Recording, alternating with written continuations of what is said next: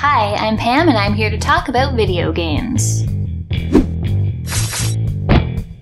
Today I'm continuing on with my favorite games of all time, this time covering numbers 10 to 6. 10 is part of a series that originally asked me if I want to be a hero.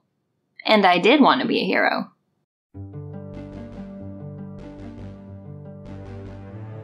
Quest for Glory: Shadows of Darkness was developed by Sierra Online and released for PC in 1993. It's a mix of point-and-click adventure and RPG. After the events of Quest for Glory 3, the hero finds himself unceremoniously transported and starts the game in a mysterious cave in the land of Mordavia.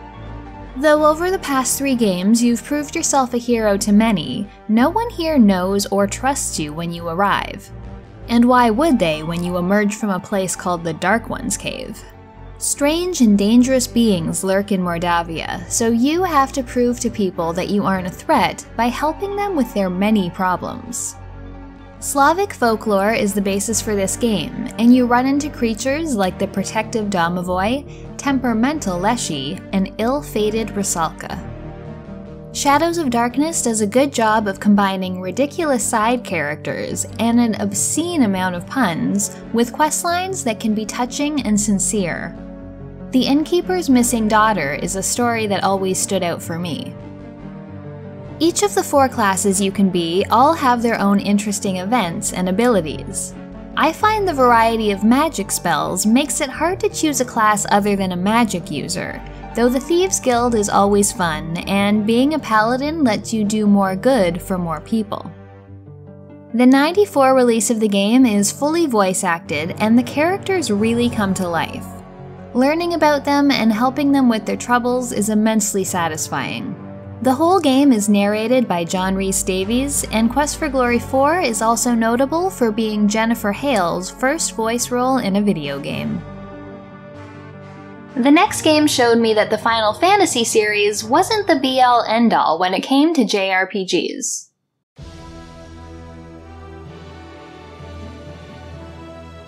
Star Ocean's second story was developed by Tri-Ace and released for the PlayStation in 1999. It's a Japanese role-playing game set in a science fantasy world. This game won me over immediately when it let me pick which of 2 protagonists I wanted to play. There's Claude Kenny, a space cadet from the advanced planet Earth, and Rena Lanford, who lives on a medieval-level planet and has a mysterious healing power.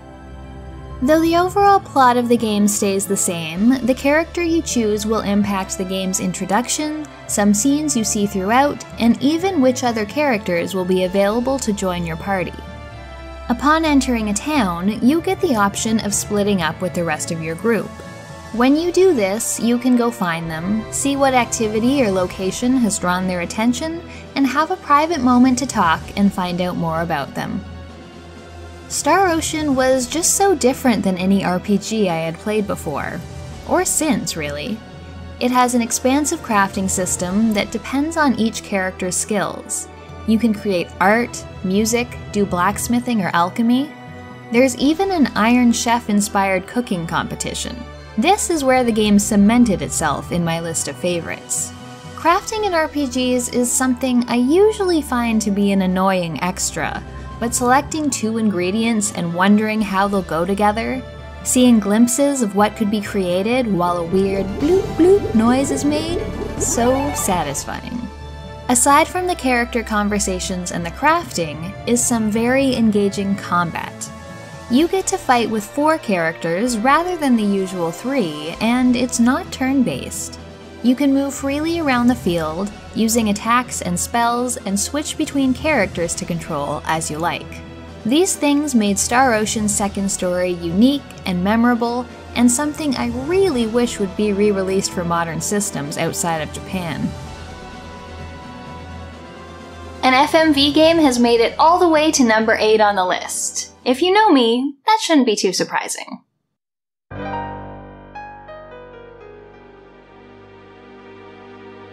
The Pandora Directive was developed by Access Software and released for PC in 1996. It's an FMV adventure game where you play private investigator Tex Murphy. What starts as a missing persons case quickly spirals into a hunt for a serial killer and a story about aliens and nefarious government agencies. This released around the same time as Season 3 of The X-Files, so the story was totally my jam. Pandora Directive takes everything I loved about its predecessor, Under a Killing Moon, which was number 39 on this list, and does it a little bit better. There are more locations to visit and people to talk to. There are so many more puzzles, which range from fairly simple to deviously challenging.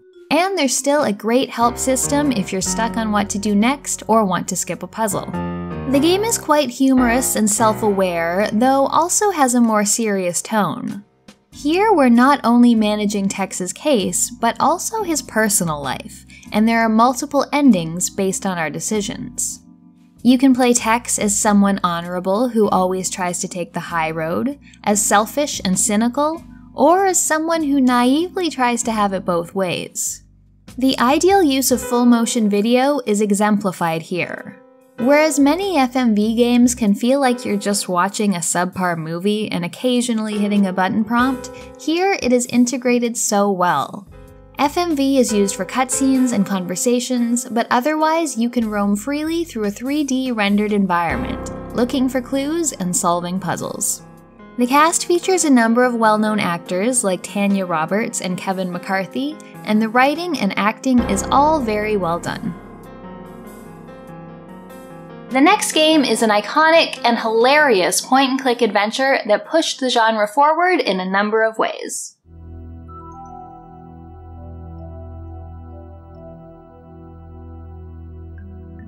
The Secret of Monkey Island was developed by Lucasfilm Games and first released for PC in 1990. It's a point-and-click adventure game where you play want-to-be pirate Guybrush Threepwood. While undergoing the 3 trials needed to become a pirate, he falls in love with Governor Elaine Marley, who is kidnapped by the nefarious ghost pirate LeChuck. Guybrush needs to put together a crew to go rescue her. The Secret of Monkey Island was designed to be much more accessible than most adventure games of the time. There are no dead ends, no ways to get yourself in an unwinnable situation, and it's immensely hard to get Guybrush killed. This is the first adventure game where I never got mad at myself for not saving recently enough. In addition to this, the game is consistently funny, and insult sword fighting is one of the most memorable elements in gaming for me.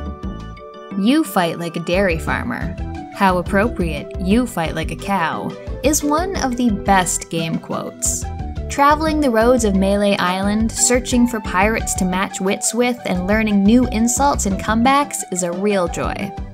The game subverts expectations at every turn, most obviously when we learn that Guybrush's rescue of Elaine causes more problems than it solves, and this supposed damsel was never really in distress.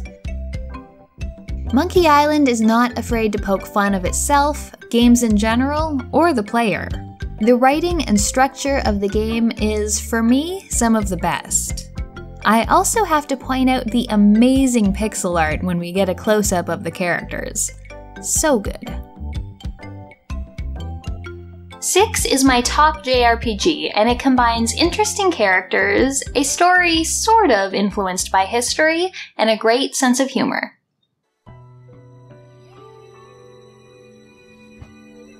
Shadow Heart's Covenant was developed by Nautilus and released for PS2 in 2004.